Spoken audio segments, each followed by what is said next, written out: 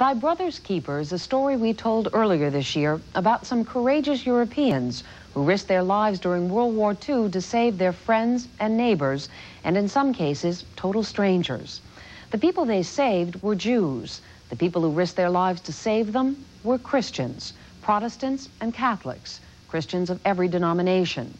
It's a story we frankly didn't know too much about until we met a man who is determined the whole world should know this story.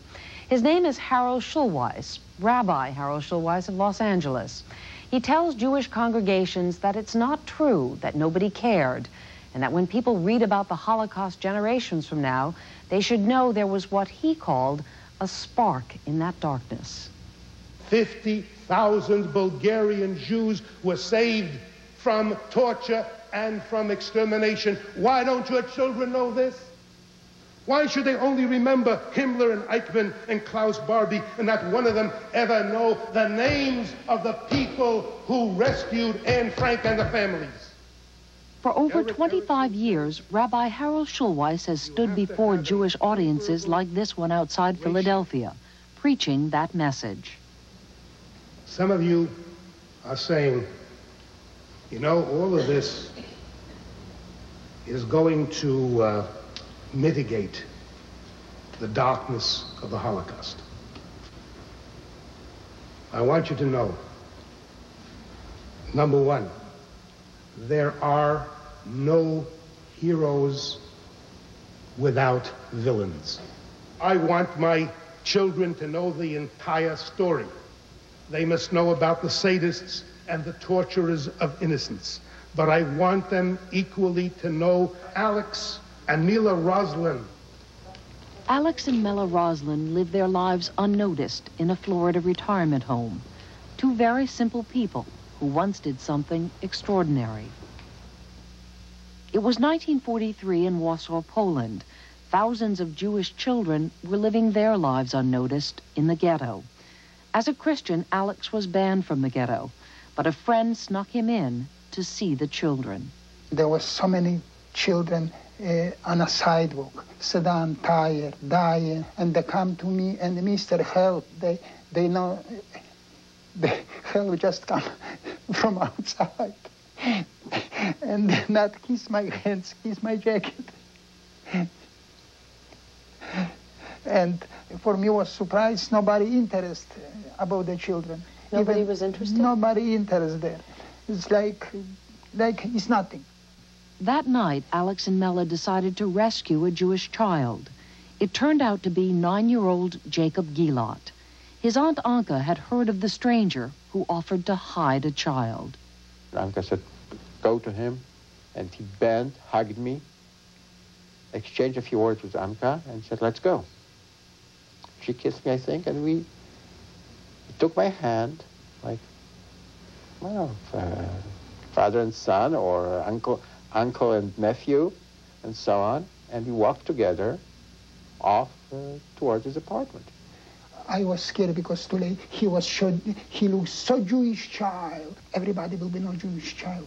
But okay, I know, if I do something, no go back. I say, what's your name? He said, Jacob. I say, Jacob, no Jacob anymore. I have my brother's son exactly like you, Genyek. I give you Genyek name. Jacob was soon joined by his younger brothers, Shalom and David. The Roslin's own daughter, Mary, was 8 years old when the boys arrived. It was not just hiding Jewish children. They became our family. And my father's spirit was never broken. I mean, we left so many homes because as soon as we felt like that we might be found out, we would leave all our possessions and go to another apartment. When Jacob became very ill and needed an operation, Alex Roslin sold the family's apartment to pay for it. But there was nothing he could do to save Shalom. He died of scarlet fever, and Jacob remembers that for a little Jewish boy, there could be no proper burial.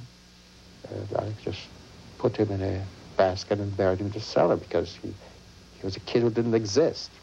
If we were found out that my parents were hiding Jewish children, I knew that I would be hanged on the balcony.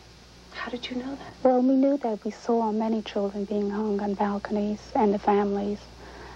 And that was yes, that was the consequence of saving Jewish children, that the children of the Gentile family would be hung on balconies, and then the parents, and for all to see.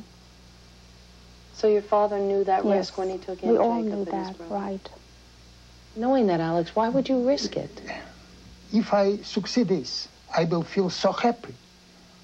The danger was not danger like the feel the happiness. I think if I succeed this, I will so happy all my life.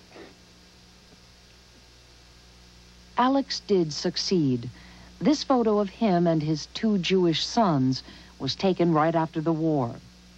Another photo taken right after the war, Anna Pulhosky and the young Jewish boy she saved, Felix Zanman. And because of her, not only I am alive, but she saved in fact 7 people. 5 people throughout the war, and 2 people for about a week or 10 days in addition to that. And then once I made a count, I think we are about 45 today, something like that. Oh, through children and grandchildren and things like that. All because of Mrs. Pulhosky. That's right, just one person. For 500 days, Felix Zanman, his uncle, and a Jewish couple lived in a hole they had dug under the bedroom floor in the Pulhosky home, 5.5 by 4 feet and just 3.5 feet high. Did you feel in any way that you were almost digging your own grave? It looked like that. Yeah. When you stepped into that, it was like a grave. Zanman went into that hole when he was 15 and came out when he was 17. Yet he says it was more civilized down there than in the world from which he'd escaped. From the beginning, my uncle said, look, we could be here for quite a time. We don't know for how long. That we have to have rules and regulations and how to do and so on. For example, there was a preferred place where to sleep, that everybody would In that get hole, there was yes, actually a preferred it place? was a place which was warmer than the other. Huh. Okay, so everybody wanted to be there. So he said every 3 hours change, things like that. We did not fight even once. There was no quarrels whatsoever. And no quarrels in the hole? Not quarrels whatsoever. We came out sane and we were friends until today. Anna Pulhosky's daughter, Sabina, was one of 5 children who lived in the house over the hole. She says her mother helped Felix because she had known the boy's family before the war, and they had been kind to her. Every day, the teenage girl would lower food to Felix and haul up the waste in a bucket. Every day, she feared her family would be caught. But for her mother, hiding Jews was the Catholic thing to do. Anna Pulhosky kept her fears well hidden. They're very simple people with good heart.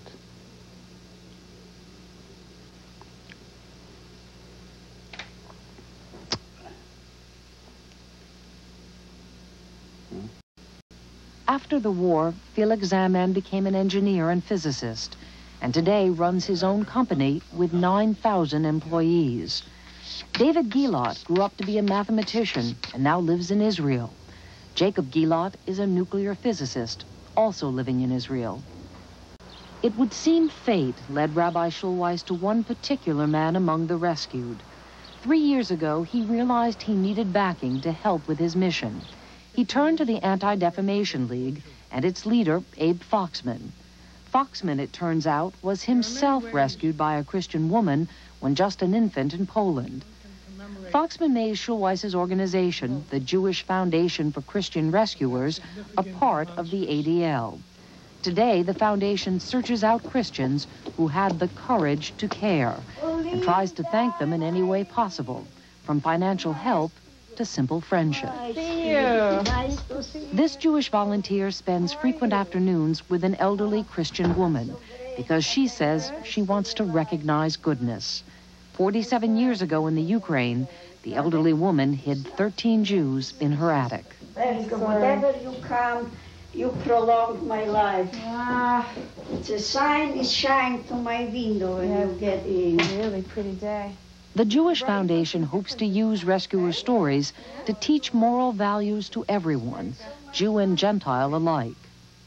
Schulweis believes we have a moral obligation not to forget them. In honor of Anna and Jan Pulchalski, who in spite of enormous risk sheltered Jews fleeing from the Nazis, with enduring gratitude and admiration, the Anti-Defamation League of B'nai B'rith presents this Courage to Care Award, November 4, 1989.